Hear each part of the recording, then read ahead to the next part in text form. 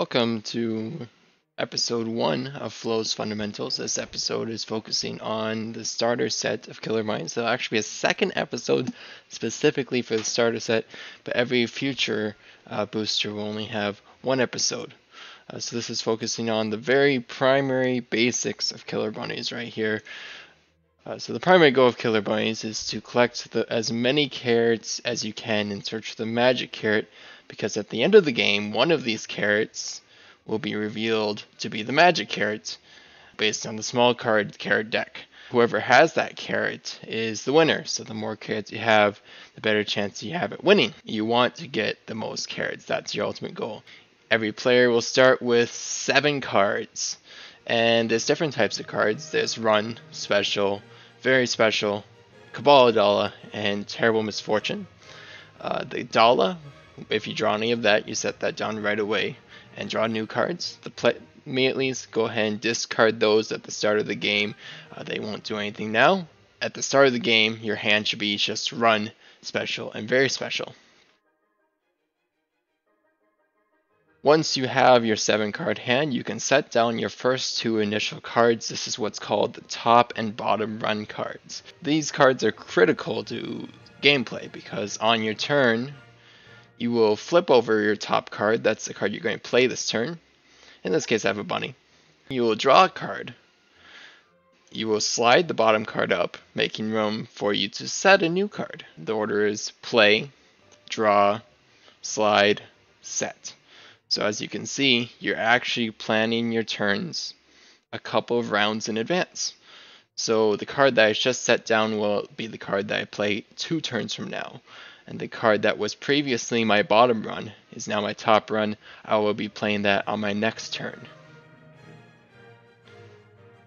The run card I just demonstrated is an example of a bunny. Bunnies are very critical to the game. They're very easily recognized because they have, of course, the picture of bunny on the card. They're very simple. You'll notice that there is no rectangle in the middle left, contrary to most other cards, and all the bunnies have the same text with one exception, and that is that players that have 3 bunnies in the bunny circle can play 2 cards per turn. It's not important right now. It's just keep in mind that bunnies are critical to the game because most cards require a bunny to play. This is an example of a run card that lets you choose a carrot.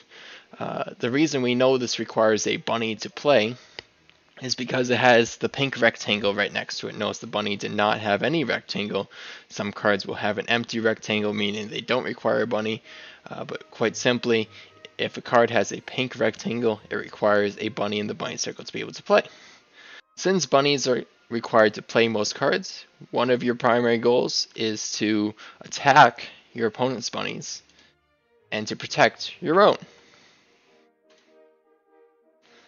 All the bunnies form what's called the bunny circle. Some cards may refer to bunnies that are adjacent to a target, or bunnies that are 2 or 3, even 3 spaces away from a target. So say if we were looking at this blue congenial bunny here, inside the circle, the green lumbering and the orange congenial are 1 space away. That's considered adjacent. We have bunnies that are 2, and even a bunny that's 3 spaces away as well. So you can just count from both sides. If any card references bunnies that are multiple spaces away, most of them are pretty self-explanatory, so just make sure to read your cards as you're playing them. Now that we've looked at run cards, let's take a look at special card. Special cards can work exactly the same way as a run card, where I run them through and I play them as my top card, but they have another functionality that I'll demonstrate here. So right now I have the Supply Surprise Special as my top run card. What I can do is I can set it off to the side. That's called saving a special.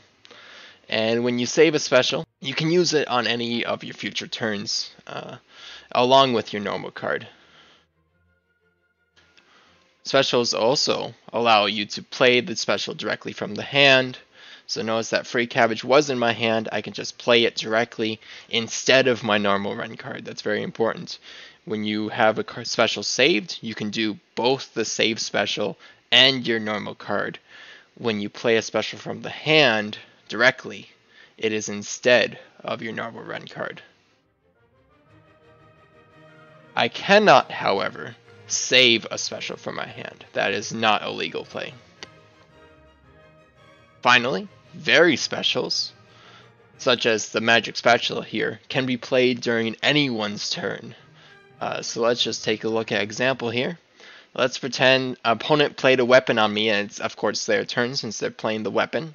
My bunny would normally have to roll higher than 9 to survive. I don't really want that to happen, so I'm going to play my magic spatula card, which counteracts the weapon, discarding both of them, and that didn't cost a turn. I'll just draw a card to replace it. So those are 3 types of playable cards. Let's take a quick look at the play immediatelys again. Now that we've gone through the basics, we can talk about a little bit of these. We have Kabbalah and the Terrible Misfortunes, if you remember from a previous slide. And whenever you draw Kabbalah, just set it off to the side right away and draw a new card to replace it. Whenever you draw a Terrible Misfortune, one of your bunnies has to die. And of course, you would draw a new card to replace it. If you do not have a bunny when you draw a Terrible Misfortune, an opponent's bunny has to die, which is terribly misfortunate for them. The game will end once all of the carrots are bought from the supply. You saw I choose a carrot card before. You can also use Kabbalah to purchase carrots. At the end of the game, if you do not have a bunny, all of your carrots will go to the player with the most dollar who does have a bunny. So you need to have a bunny alive at the end. Yet another reason why it's very critical to attack your opponent's bunnies and to protect your own. The winning carrot will be revealed, and whoever has that carrot is the winner. Thanks for listening to this lecture of Flo's Fundamentals. This has been the first lecture. There will be a second lecture on the star set. I encourage you to look at that because that will review trading and other basic mechanics. So look forward to that episode, and as always, Jeff bless.